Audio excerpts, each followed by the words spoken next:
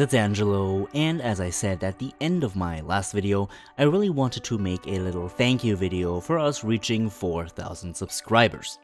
Now, by the time this video is up, this number will have already grown larger, as we are seeing a tremendous growth on my channel, or rather our channel currently, and that's of course a wonderful thing. I figured that a good special for today would be a little Q&A where I read your comments and either give some answers or elaborate on some things that you're saying. What I also want to add is a little talk about our future content, because believe me my friends, I have planned a lot of content for the future and of course for you guys, especially when looking ahead towards Battle for Azeroth. Now, I've been thinking for 2 days straight whether or not I should use or rather show my face in this video, but you already know how I look, and at the end of this video you will know why you'll see more of my face in the future anyway. Good. That being said though, let's go right ahead and look at some of your comments.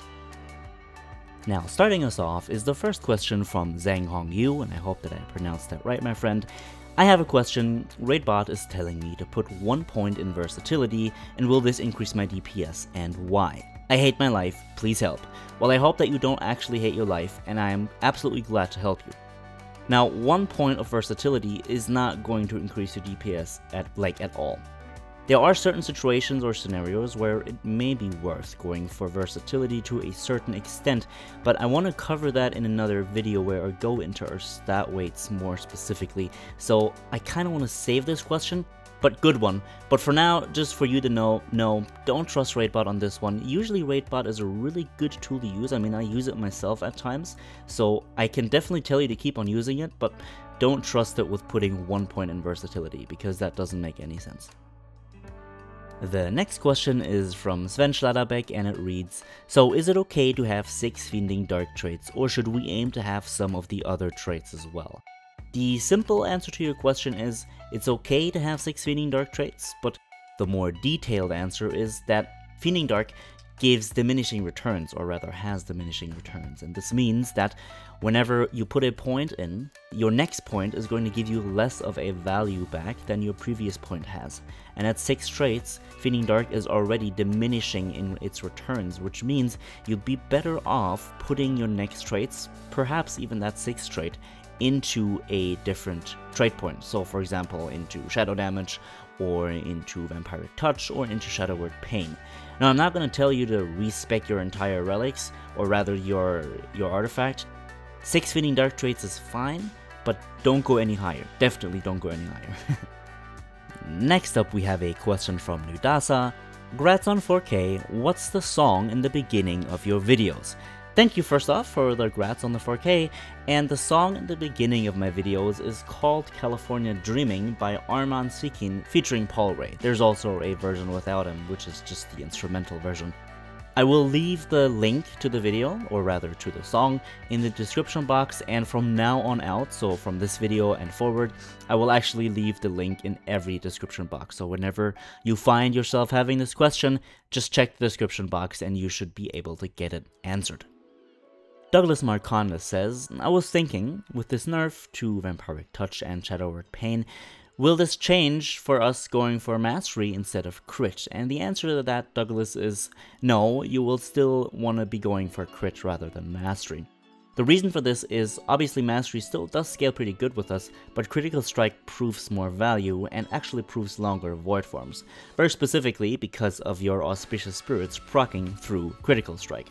On top of that, your dots will crit more often, which obviously gives them more damage, which is very important for our playstyle and our general damage dynamic. And our new tier bonus also scales with Critical Strike, so having more crit than Mastery is actually really important when it comes to our damage. Jordan McCaig asks, hey man, have you tested the prototype Personal Decimator? I think it has an unusual way of proccing. Some fights it procs a lot more than Spectral Thurible, sometimes it procs less. Well, my actual answer is that I have tested it this morning, and I agree it does have a pretty weird way of proccing. Now, Spectral Thurible is relatively reliant when it comes to its proc, yeah, I mean that is a reason why it is so strong. The Personal Decimator, honestly, didn't proc as often this morning, but when it did proc for pretty high damage. So for me, it's kind of hard to say which one has the stronger or the more effective procs, but I will definitely keep you updated on it. Joao Macedo, and I hope that I pronounced this right, asks, the legendary trinket seems pretty hard to get. Could you give another option from the raid while we try to farm Amandul's vision? And of course, yes, I can. You do want to go for the Aquat Catalyst Injector next for Amandul's vision, like that is your second best trinket in the raid, so you definitely want to try going for that. If you want a more detailed review on all of those trinkets, I do advise you to check out the video that I did on the trinket review. That way you can actually choose which specific trinket you will want to go for, yeah? But the Aquat Catalyst Injector is definitely your best in slot next to Amandul's vision when talking about trinkets that drop in Antorus. Last but not least, most certainly not, we have a question from Radomir Grauvac, and I hope that I pronounced that one right as well. Where do we find the exports for my weak auras? And in fact, I will actually leave the exports in this video again, but should you have any more questions, just check my interface video because I have all of the exports in the description of that video as well. Now, as promised, I want to discuss a few future plans with you guys. Believe me when I say that I have a lot in store when we're talking about upcoming content, and one is that I will start making guides for other classes more frequently as well. I started this channel off, or rather I started this off on my channel way back when we started, when I made a little review about the different DPS specs in the game, and actually continued with a basic tanking guide as well as a marksmanship hunter guide, with all three of those being pretty well received. I want to expand on my own horizon as well as yours when making these various guides and reviews, and this is definitely something I'm preparing for the future. In fact, my marksmanship hunter guide for this patch is already in the making. This will in no way reduce my Shadow Priest covered content, as the Shadow Priest will most likely always be my main, and I owe it to all of you to keep that tradition living. On top of that, I will also start streaming early on next year because there's been a lot of people asking me if I stream and when I stream, and up until now, I didn't stream yet. Whenever I venture into new endeavors, I always want everything to be set up flawlessly, so before getting into streaming, I got in touch with one of my very close friends, who happens to be a graphic designer as well, eRoniix. I do feel like giving him a little shout out here, as the banner you see on my channel, as well as the logo and various other things were designed by him, so definitely do check him out if you feel like it.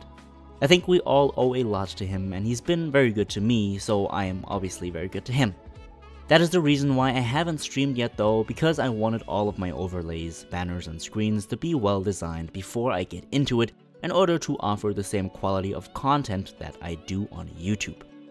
Obviously, I will continue covering content in the same fashion as I am currently, so mostly guides, reviews, or personal insights for you to use, but with expanding this to different classes and specs, ultimately aiming to cover all of them of course, I hope to reach out and help more than just the Shadow Priest community while I do what I enjoy doing most, which is helping people.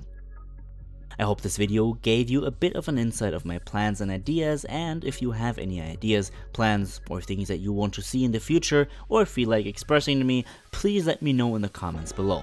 I'm incredibly thankful for everyone watching, and I really hope that I will continue delivering content that helps you guys in the future. Thank you so much for sticking with me so far, and let's see where the future takes us, shall we?